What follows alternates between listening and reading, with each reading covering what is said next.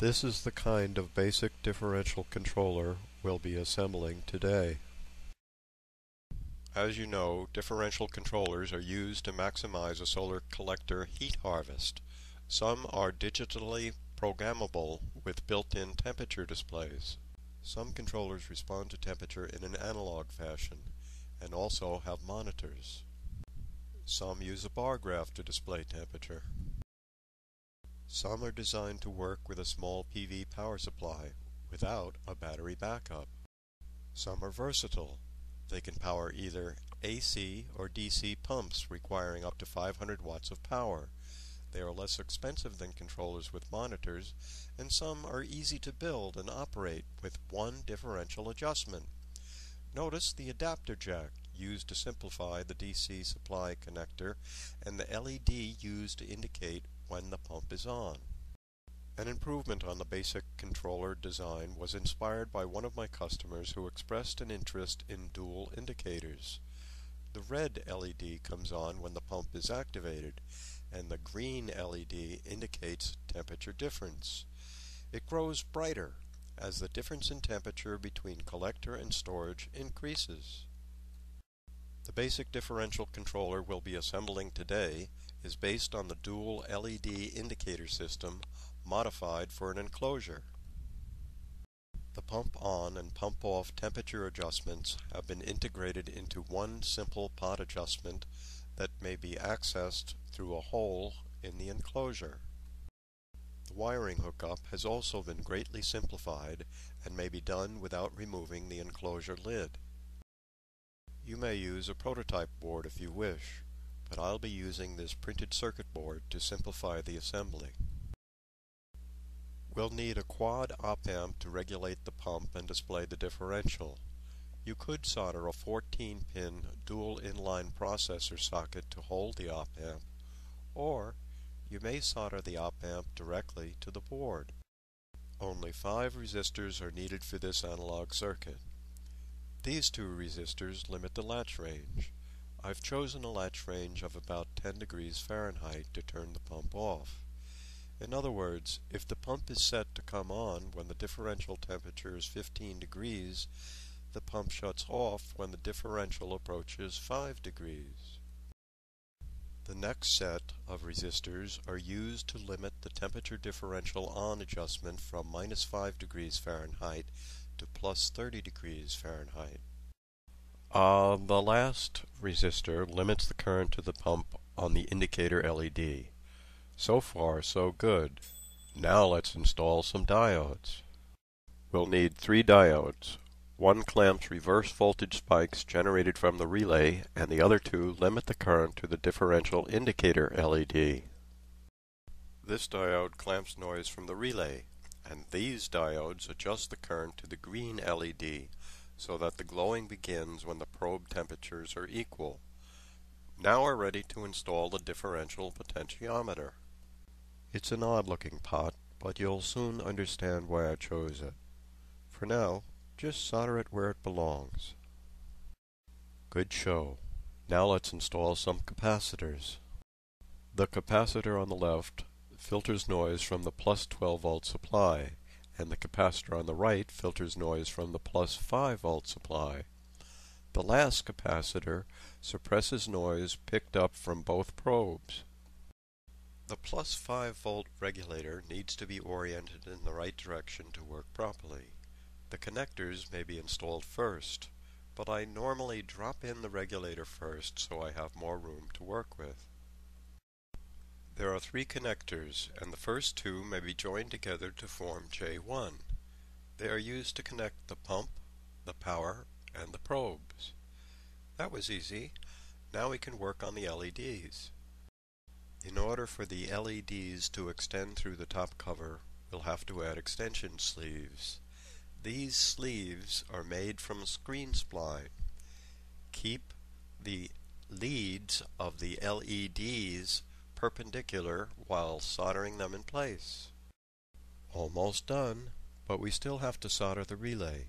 This relay can connect more than 500 watts of AC or DC power, but you must add extra solder to the relay lands so it can handle the current. Good job. Now let's clean the board with alcohol and spray the solder connections with clear acrylic before installing it in the enclosure. The enclosure is made from 1x2s and 1x3s, and the lid is cut from 1/4-inch paneling. 4 number 6 screws hold the board in place, and screen spline spacers are used to hold the PCB above the mounting platform. Remember that odd-looking pot? Now you'll see why I use it. Before pressing the top lid in place, install the differential pot sleeve guide. It fits over the top of the pot and is held in place with the countersink cavity of the differential access hole. The finished controller looks like this.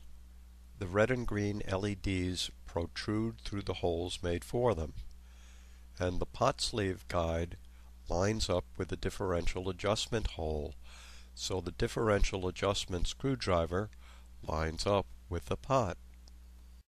Congratulations on the completion of the enclosed differential controller.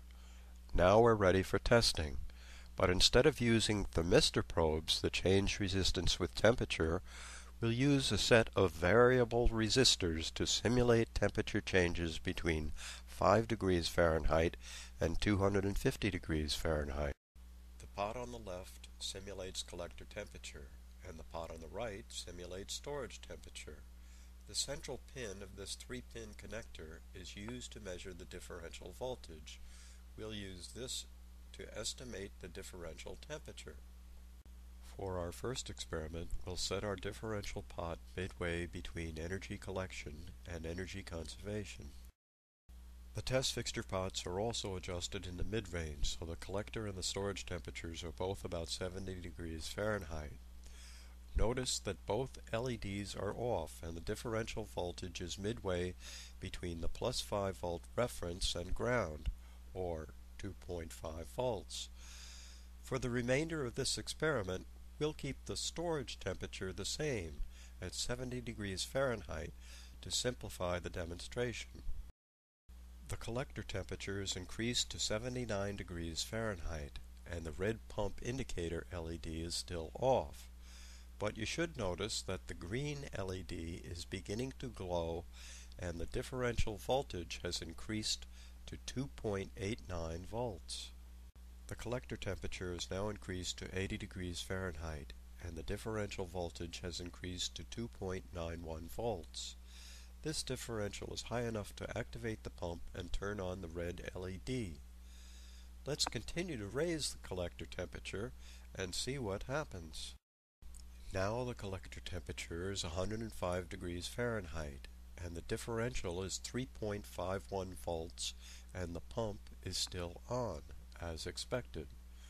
Also, notice that the green differential indicator is glowing more brightly as the differential increases. What do you think would happen if we turned the collector temperature back down? When the collector temperature is turned down to 71 degrees Fahrenheit, the differential voltage drops to 2.52 volts, and the green differential LED is out. But notice the pump is still on. The latch circuit keeps the pump on until the collector temperature gets closer to the storage temperature. At a collector temperature of 70 degrees Fahrenheit, the pump finally turns off. This is a very low differential setting, and I do not recommend very low differential settings. But remember, the differential pot can be adjusted. A moderate counterclockwise adjustment maximizes heat gain, while a clockwise adjustment maximizes energy conservation. So, the best pot adjustment will normally be halfway between the devil and the deep blue sea. Let's increase the differential and see what happens. Sorry for running out of time, but there will be another video coming along soon called Basic Controller Test. Thank you for your time. Google JC Solar for more information.